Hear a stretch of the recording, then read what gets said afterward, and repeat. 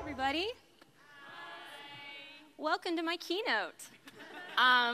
So my name is Stella Cotton. I also maybe destroyed my voice a little bit last night at Ruby Karaoke. So I'm probably going to be drinking a little more water than usual. So I decided to completely rip off this gimmick that my friend Lily did in her talk on Wednesday. And basically any time that I take a sip of water, I would like for you to just cheer and go crazy. So I'm gonna start it off. We're gonna practice this. Yes, you know what you're doing. Okay, cool.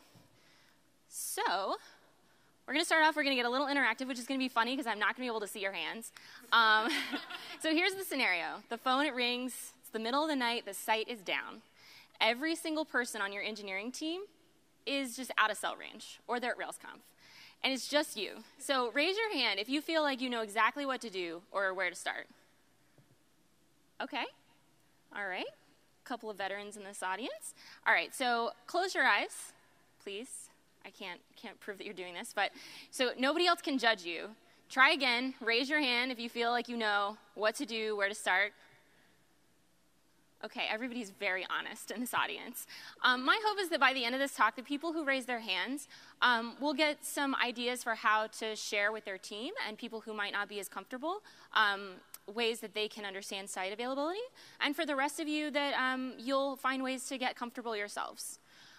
So one of the big challenges with site availability is that often it just catches us off guard. So every day we might practice refactoring, testing.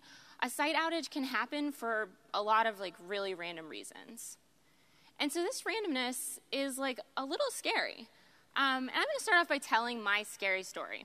So it's July 2015. I'm working as a Ruby developer at a company called Indiegogo. It's a crowdfunding website. And it's a site where basically people come to fund things that matter to them. And we'd had a lot of successful campaigns. We had an Australian beekeeping campaign that raised $12 million. We had a campaign to fund the movie Super Troopers 2. And in July of 2015, the news breaks that Greece is the first developed country in the entire world to fail to make an IMF loan repayment. And through a strange course of events, this action manages to take down our entire website. And it's in the middle of the night in California.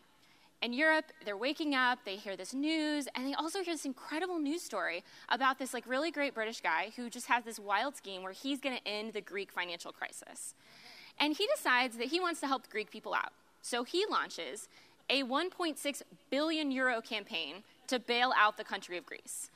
And his rationale is everybody in Europe throws in €3, they're fine, they meet their goal, they bail out Greece. And so traffic just starts building, and people are contributing really small amounts of money at super high rates. And eventually, the Indiegogo website goes completely down, and it doesn't fully recover until we put a static page up front to handle the load. And for me, this is just so unlike my day-to-day coding, deploying, even triaging and investigating 500s. And honestly, I was pretty unprepared, and I was pretty afraid. And I wondered afterwards, how could I have been more prepared for this? Load testing is a way that you can programmatically simulate many users making simultaneous requests to your website.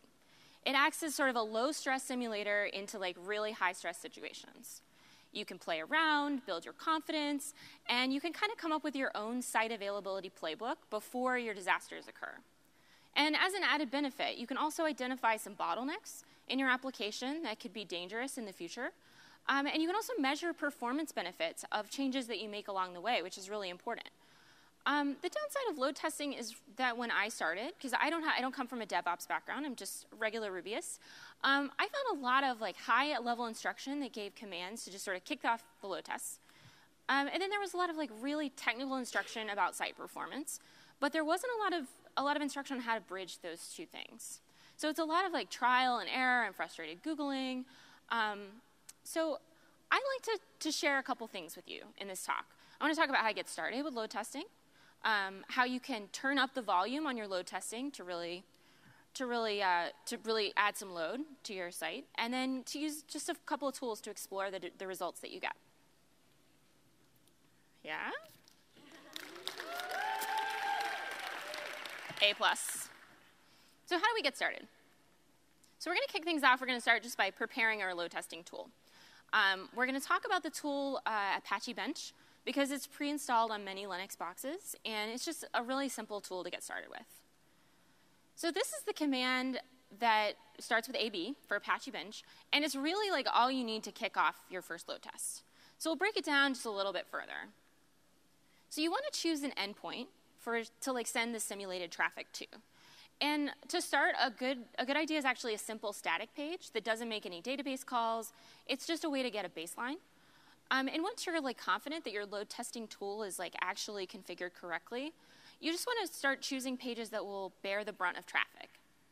So for example, Indiegogo, it's our actual campaign pages. Like our homepage is not where the traffic is going to go. But for your site, it could be the homepage or it could be something else. And you can start by testing localhost if you're just kind of playing around. But the load test itself is a resource, and it's going to be consumed by your computer. And because it's using computer resources, it's going to take away available resources for your web server, and it's going to really impact your results, especially as the load starts to increase. So on the flip side, running a load test against production website can impact your user experience or even bring down your website. So it's best to point to a staging server or a production server that doesn't host any external traffic, unless you're like specifically looking to do like stress testing on your production system. But if you're just trying to like investigate, don't point it to your website. And because like at least one person, Lily, was thinking it, technically you're only, this is fine. You can read this. Get some water.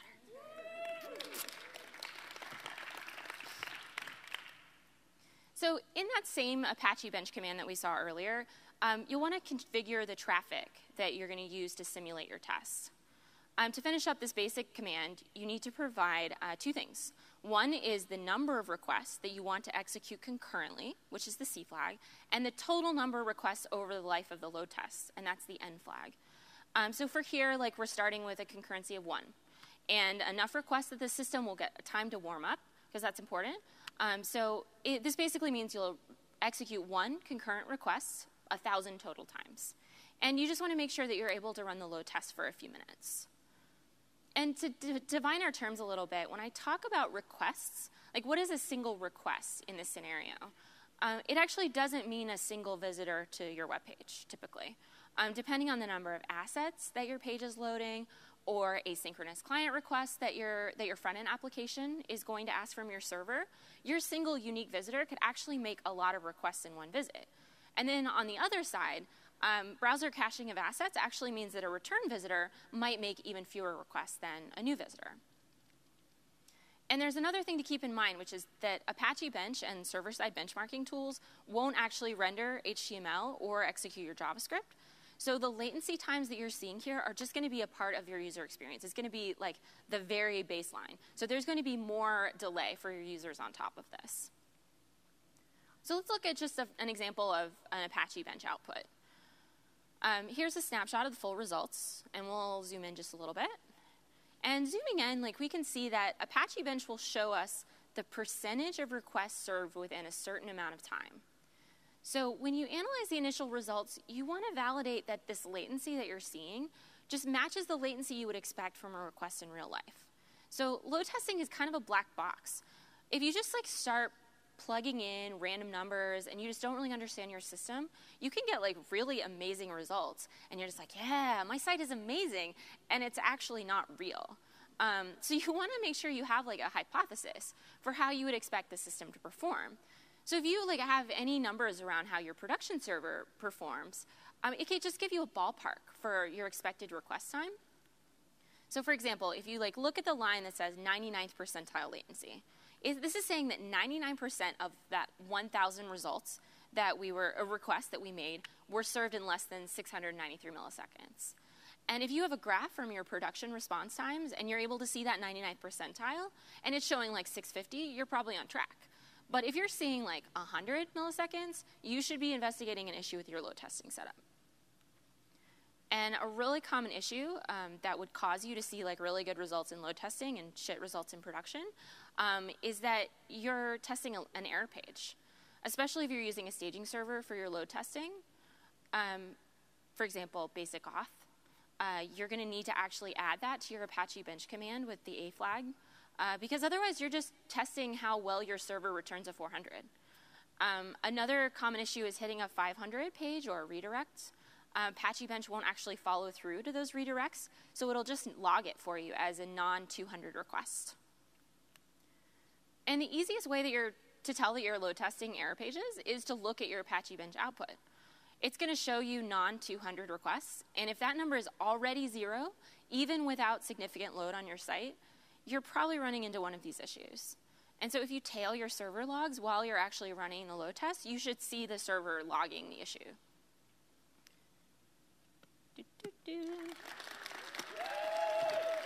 I love the enthusiasm. And it's also, there's kind of a weird thing where you need to differentiate between non-200 requests, or responses, from failed requests. Apache bench will remember the content length of your very first request, and if it changes in subsequent requests, so if you have like a dynamic session value, any other reason that your content length might change dynamically, it's going to register these like in a very mostly non-helpful failed request section. And you'll see it in your output. Just make sure that your logs are showing that you're rendering correct pages, and just ignore it. You can also add like a -L flag in later versions of Apache bench, and it'll accept the variable document length. So, feel pretty good. This low-key, low concurrency load test isn't running into any errors, so we'll just start, and we'll start turning up the volume.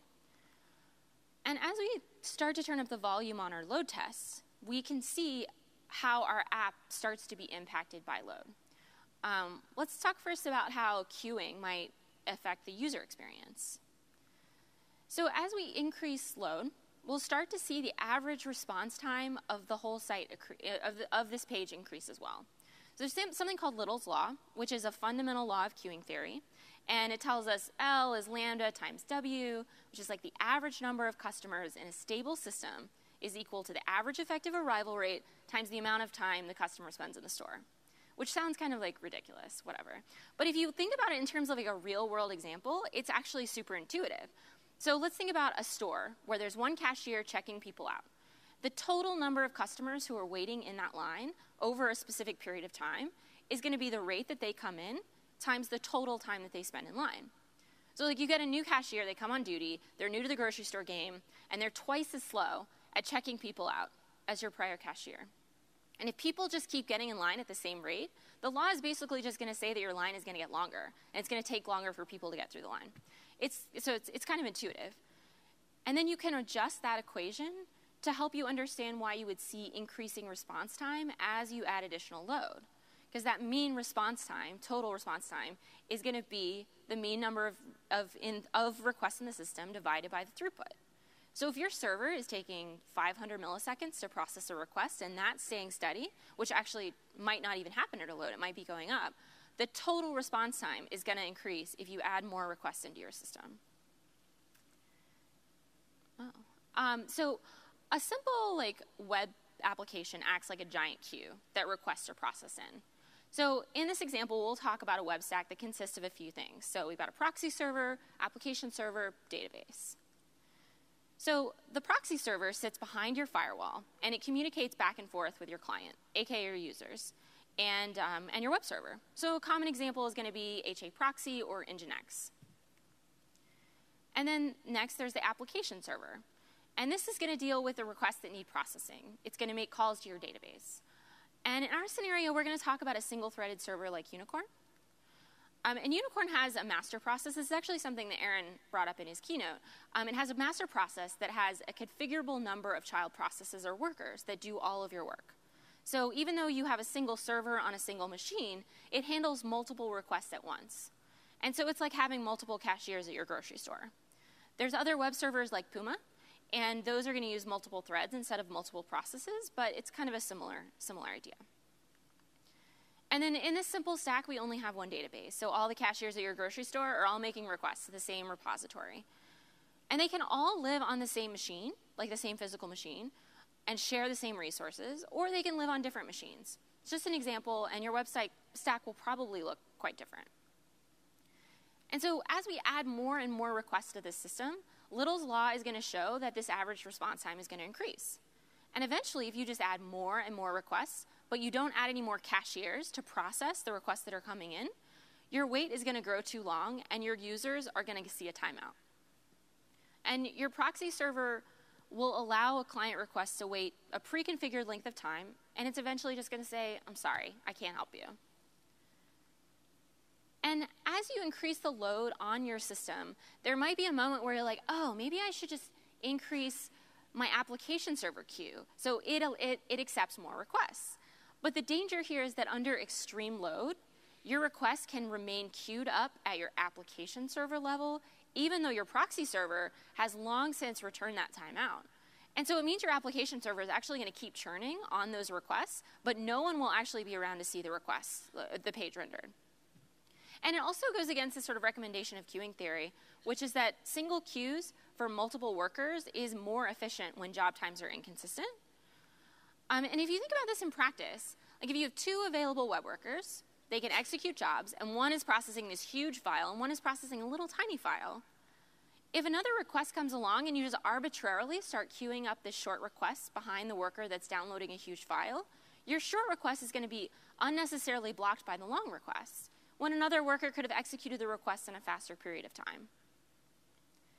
There's also another maybe strange instinct that you might feel where you increase the timeout threshold on your proxy server, and you just do it higher and higher, so you'll decrease the error rate.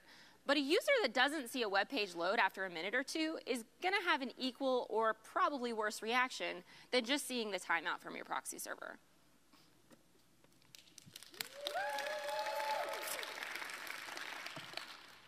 But it's also not just your application that gets affected by load. You'll start to see effects on your operating system, like on the operating system level that's actually hosting your application.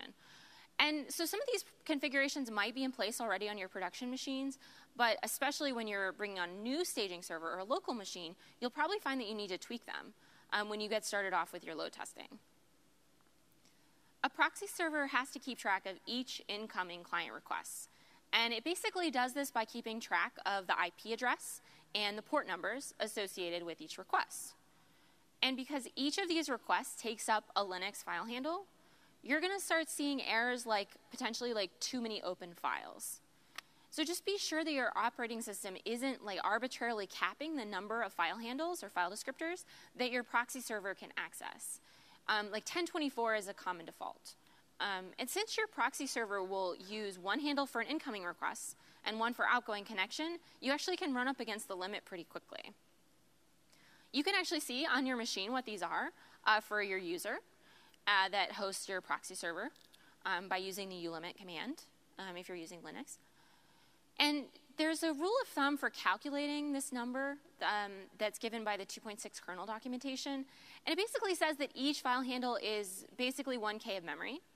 Don't allocate more than 10% of your available memory to files by default. And so you get about 100 file descriptors per megabyte of RAM. And so you can start there and see if your issues go away. And then, so you'll want to actually check two levels. So one is the system level. And you can edit that by editing the syscontrol configuration. And that's going to be just like the global default for the whole operating system at the higher level. But you'll also want to make sure you adjust the user limit, since that's what your proxy server is actually going to come up against. So you'll want to set the soft limit and the hard limit. And those need to be less than that max limit that you set for the whole system. And you save and you close your file and you reload your changes with the syscontrol command. And then finally, if your proxy server has a file limit configuration, you'll just want to make sure that you adjust that as well.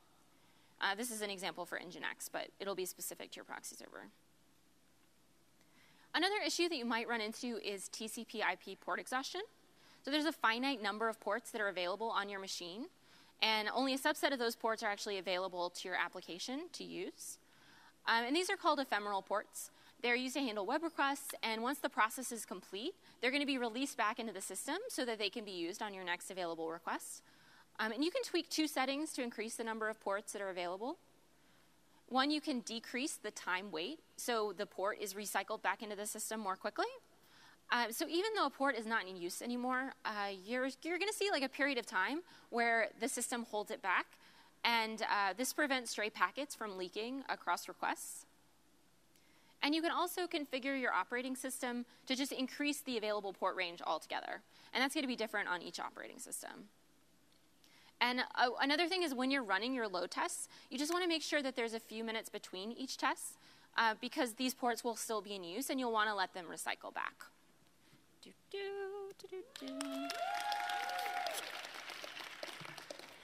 Bless you. The Unicorn documentation has some really good suggestions for operating system tuning for these settings. But like at the end of the day, your application is a very special snowflake. You have to think about how your application behaves in the wild and how that's going to affect performance in a way that isn't really being accounted for in your sterile testing environment. So one thing is the relationship between user actions, cache busting, and database queries, for example. So if you're testing an endpoint, your URL, and it returns user comments from the database. So an important consideration is like how many rows and what's the complexity of query that you're making against that database. And if there are no comments that are seeded on your test machine, or very few comments seeded, but in an expected user behavior under high load is that people are just like commenting left and right. It's like the Justin Bieber website, and it's like just comments coming in constantly. Like that's a different real world feeling than in your load testing environment. So even if you're returning, you decided to seed 1 million comments, and that's on your load testing environment, you're still going to see that query get cached after your first request.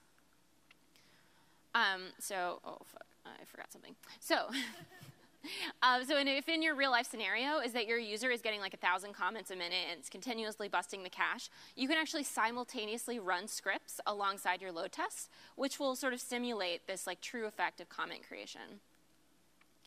Another scenario to consider is actually blocking external requests.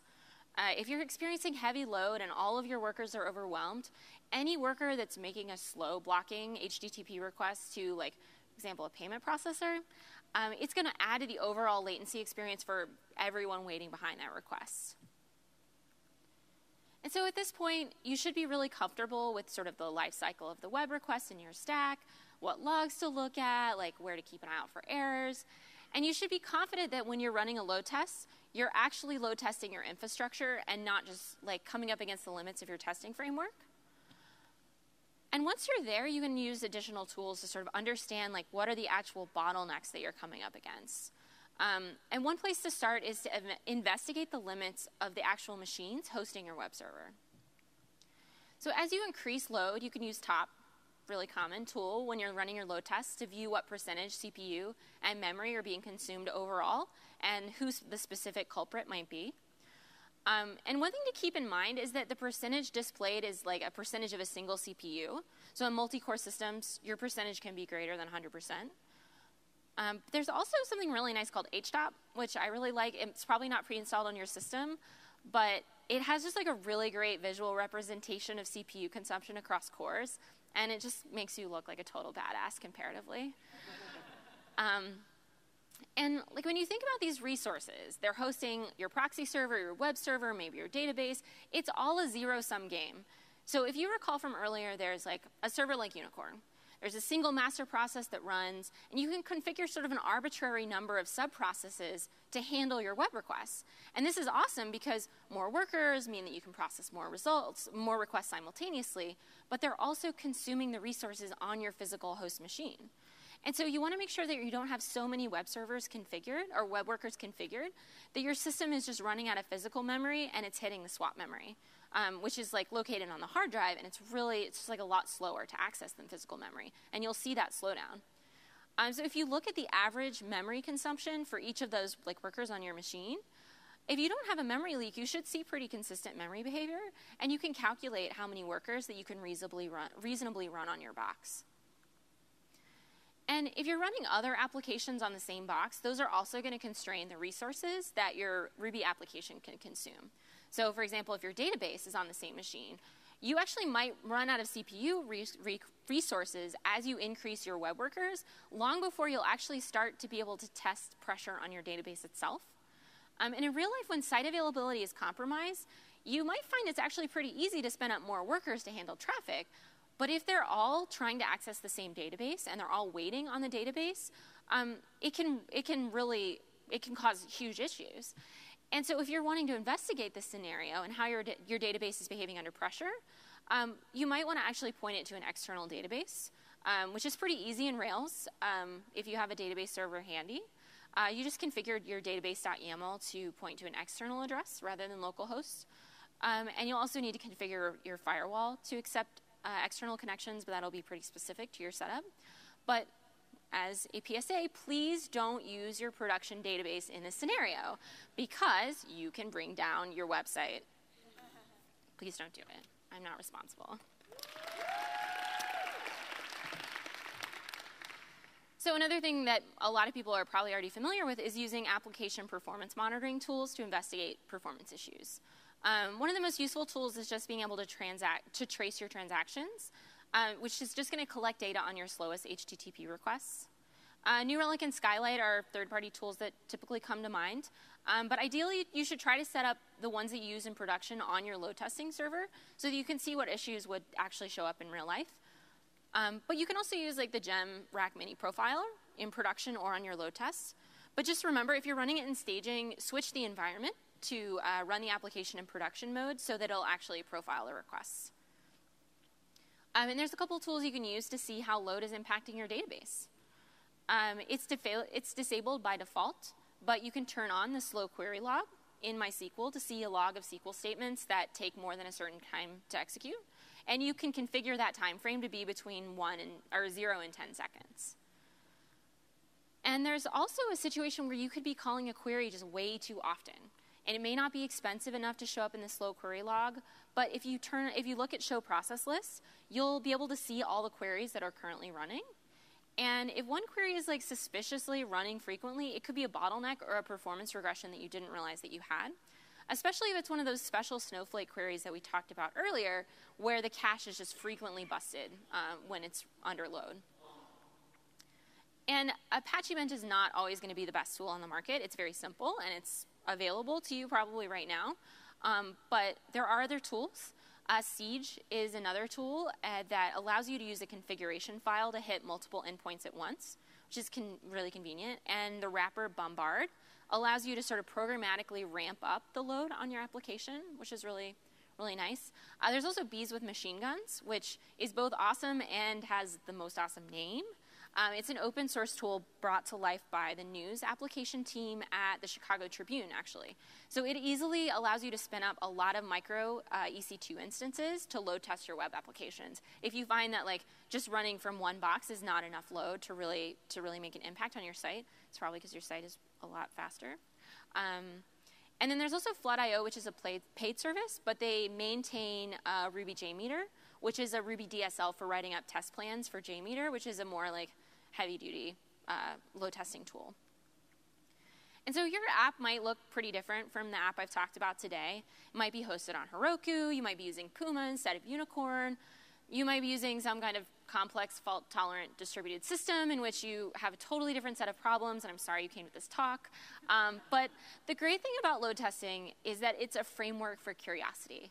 And it gives you some tools to kind of shine light into your like pretty dark and scary places in your app. And it can be a lot of fun. So thanks, everybody. I'll tweet out a link to my slides right after this if you're interested in taking a look. You can find me on Twitter at PracticeCactus. And come up afterwards if you'd like to ask me any questions. Thanks.